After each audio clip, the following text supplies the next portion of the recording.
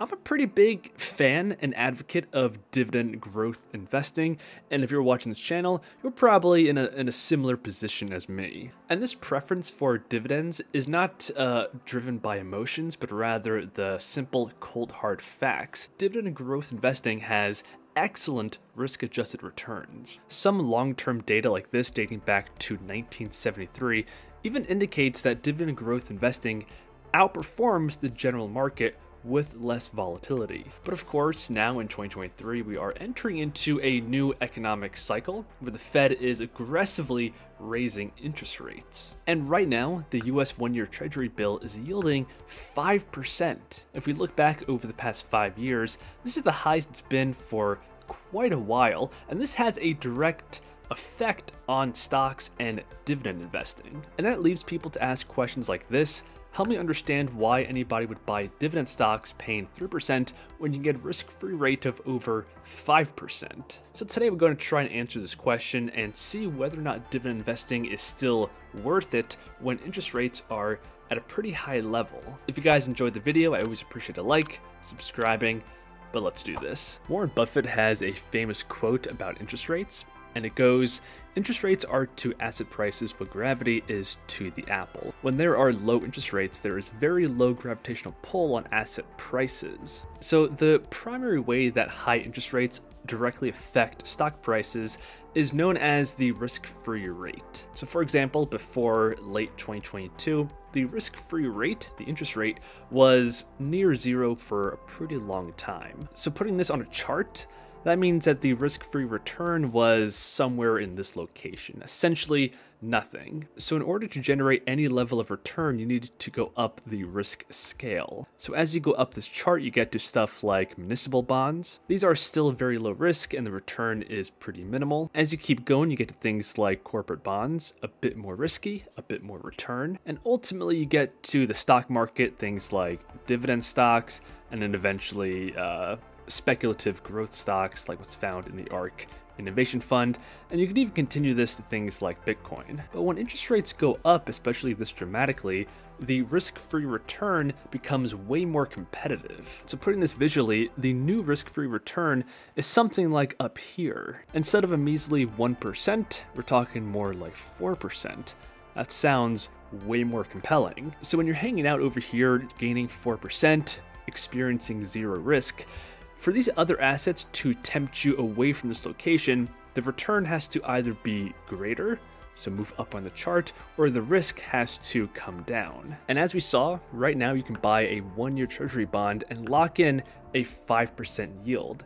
SCHD, on the other hand, is only yielding 3.33% right now, and of course you have to contend with this bear market and the price, which is all over the place. So compared to when interest rates were less, SCHD is just not as attractive as it once was. Now you guys might be asking, okay, but what about the dividend growth component? Because unlike with bonds, the dividends grow over time. So how does that affect the final outcome? Well, this article here on SCHD versus treasuries essentially answers the question for us. So as we established, SCHD at the current moment has a much lower yield than that of treasuries. It's 4.793% versus 3.3%. But will dividend growth make up the difference? So on Seeking Alpha, the annual growth rate of SCHD's dividend is almost 14% annually. So if its dividend were to grow by 13.9% over the course of the next year, the dividend would rise to $2.92 per share, up from $2.56 per share. And that would represent a yield of 3.79%, which is still far less than the 4.793% you can nail down in a one-year Treasury bill. So what happens if you go to 2 years out? So right now, the 2-year Treasury has a yield of 4.6%.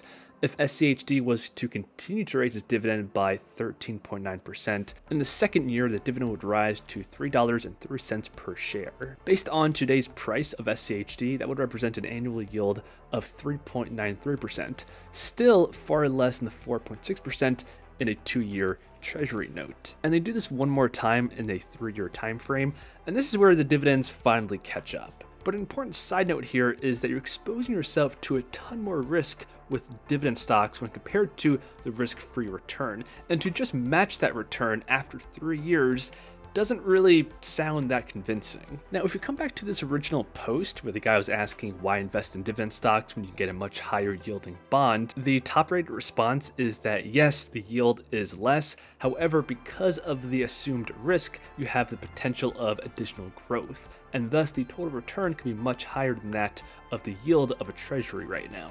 So the total return of something like SCHD over the long term is an annual rate of over 13%, which is much higher than any treasury, and that's the compensation for the additional risk level. So even though the risk-free return is significantly higher than it was just 1 year ago, you still are being compensated for the extra risk you assume when investing in dividend stocks, although it's by no means as attractive as it was when the risk-free return was less. Now, if you remember back to the Warren Buffett quote, he said that interest rates are like gravity when it comes to stock valuations. And for anybody that's been investing this past year, we're all pretty familiar with this. The stock market did not have good returns when interest rates were being raised. So that's another factor that can work against dividend stocks when the risk-free return is higher, because the historical rate of return might be less during this time. And if that's true, that shifts their value downward, making them even less attractive in this new environment. Although I do want to mention that this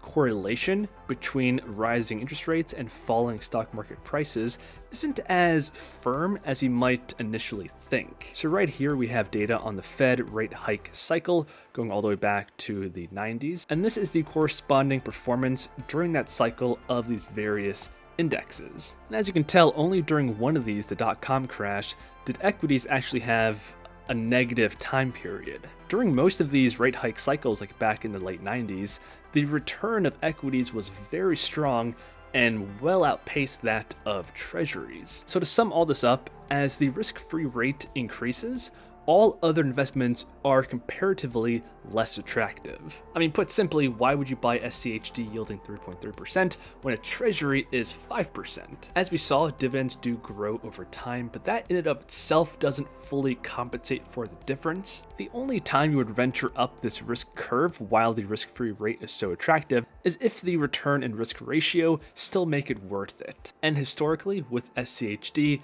the annual return has been well above treasuries even at their current level. So if you want my opinion, dividend stocks are still good investments, although not quite as phenomenal as they were a couple of years ago. And if you want to lock in a 4-5% risk-free rate, there is nothing wrong with that. But of course, let me know what you think in the comments below. If you guys enjoyed, leave a like, subscribe, and I'll see you guys in the next one.